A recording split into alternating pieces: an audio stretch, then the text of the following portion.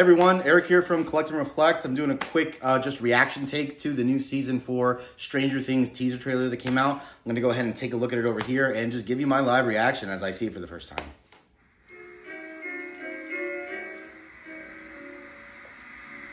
So right from the start, we've got looks like 7 screens arranged in a hexagon.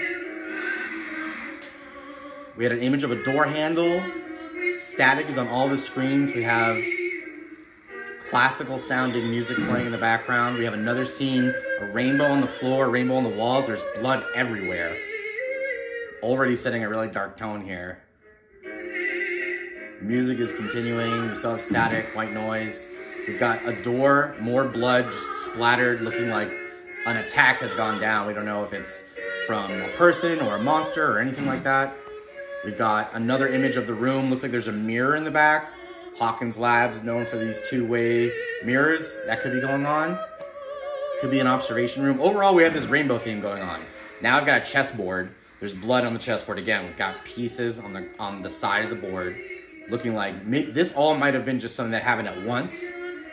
I'm thinking this is happening in the past. We have just the 2 big like breakaway doors. Almost like if you were running through and just busting the doors open to something. Almost like queuing it up for a chase scene. We've got a magic 8-ball or possibly an 8-ball from like a billiard set, but more likely a magic 8-ball. So far we're seeing like kids' toys, a playroom. Blood on the 8-ball as well. So this is a very bloody scene that's taking place. Then looks like it could have been a Jenga set, some sort of blocks on the bottom right here that showed up. Now we've got dice.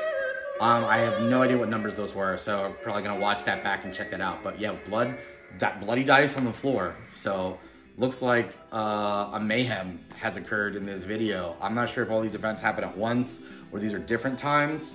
Hawkins Lab is closed at this point in the series. It was taken down after the event that occurred in season 3. And then also, the military was forced to move out of the facility. So I'm thinking this is an event in the past.